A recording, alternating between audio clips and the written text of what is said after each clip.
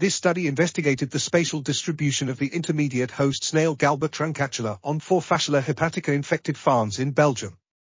The study found that the abundance of G. truncatula was strongly associated with environmental factors such as soil and water pH, presence of ranunculus sp, and moat pasture areas. Additionally, the study observed significant differences in G. truncatula abundance between the 2 regions studied.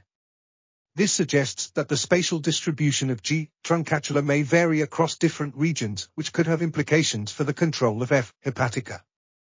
Furthermore, the study found that the abundance of G. truncatula was positively correlated with rainfall and negatively correlated with water temperature and presence of reed-like plants.